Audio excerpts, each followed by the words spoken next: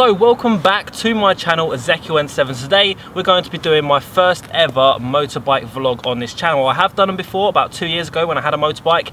I was actually riding it around. I did a couple of videos on my gaming channel, but that was a long time ago. I also had my GoPro mounted differently. Really excited today. I'm going to be heading into London. Basically going to see if I can find any supercars, which I think I will because it's quite a nice day. It's currently about 7:30.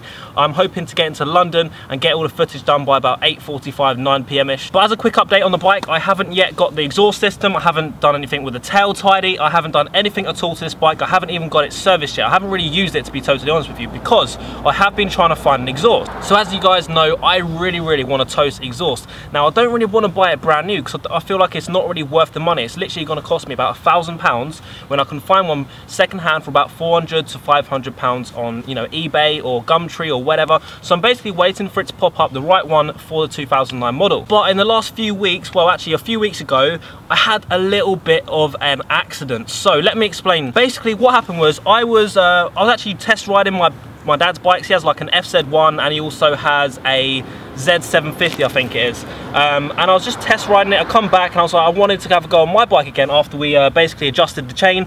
I went out, come back in, and I was in the back garden where it's cement. It's a cement floor like this. I put the stand down. But as I put the stand down, in my mind, I thought, that didn't seem right. I feel like I didn't push it all the way. So what happened was I pushed it to about 90%. And what happened was, as I was getting off the bike, I let it to one side, I had 1 foot in the air, and all the weight of the bike just kept coming this way because the bike stand flipped back up, and I had all the weight of the bike on my one leg twisted and my knee just couldn't take it. So the bike fell down really slowly. It didn't really damage the bike at all, apart from this area here was slightly scratched. So this is the, I think it's called the, what's it called? I think it's just the clutch cover case. I'm pretty sure it's not called that, but it's something very similar to that. And also there's a little bit of like damage to the indicators, which was just, you know, lightly sanded out, as well as here and also on the clutch lever. But really stupid. I've never ever dropped a motorbike in my whole time of riding motorbikes. Now, as I said in my previous video before doing this, I've had a moped at the age of 16, I had motorbike from the age of 17 until now, and I'm 23. Never ever dropped a bike. I get a brand new bike which looks immaculate. I've got really great condition, no marks on it whatsoever. I bloody drop it 2 weeks of having it. Couldn't believe it. But anyway, thought I'd let you guys know what we're going to be doing. As I said, heading into London. Going to stick the GoPro on. So previously I actually had the GoPro attached to the top of my head, which actually no, it wasn't even here, it was back here, elevated, so it wasn't a very good viewing angle, and some of you said that I need to put it on the front by the chin area. So that's what I've done. I've now got it on the front, so hopefully you can see all of like the tank area, you can see the speedo, you can see more of what I'm doing. So hopefully it comes out really good.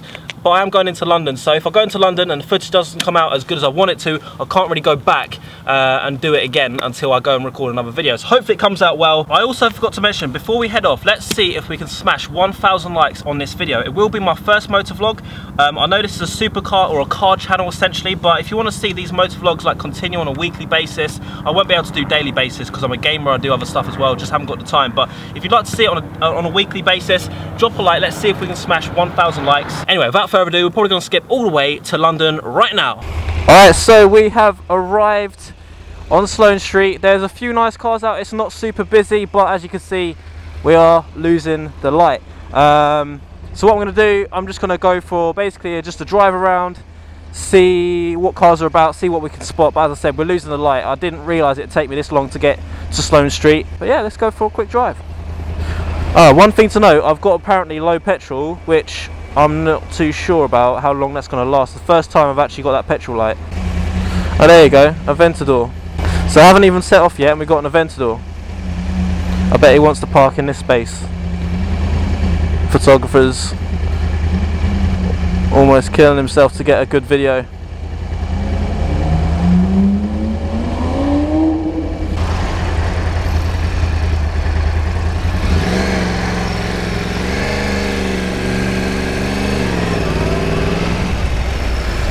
So what have we got here? We've got is that? I think, yeah, it's a Porsche GT4. Wow, nice. McLaren, again, like McLarens, I really don't know what McLaren that is. They all look so similar to me. Looks very nice. They all look lovely though, that's the thing. So we've got a Ferrari here. 458, I think, by the lights. Nice. Is that? No, I thought that was rose gold for a second there. Hold on, let's go around the back area. Bike is currently overheating. It says 103 degrees, so the fan's on. It's quite loud.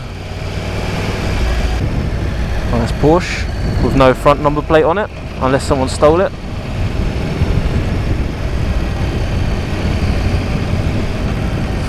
I have seen a couple of Aventadors today so far. Hopefully we can find the other one. So there's the, I think it's a 458 that we just saw a second ago. Sounds lovely. Not too loud.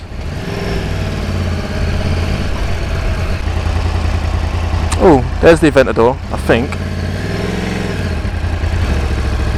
Come back to that if we can. Martini Porsche. Again, my fan is going off. We're not going fast enough for it to cool down the engine. 105 degrees. Thank you. Not that you can hear me.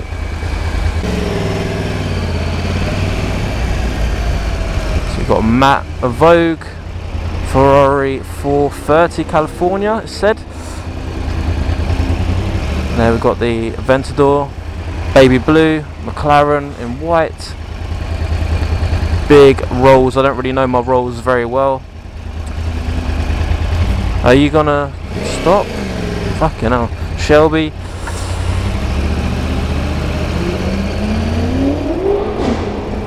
Surprise, surprise, the BM is still absolutely smashing it up and down here.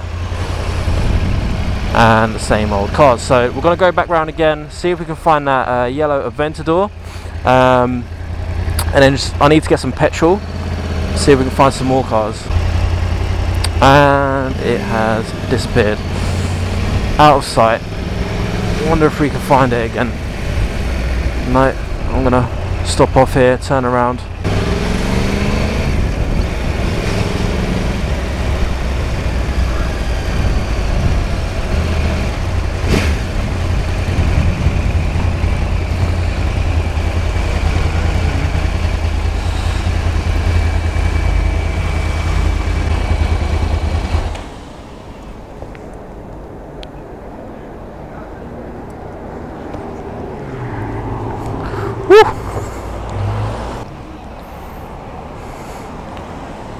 Damn. More rolls. Look how high that car is. So here we go.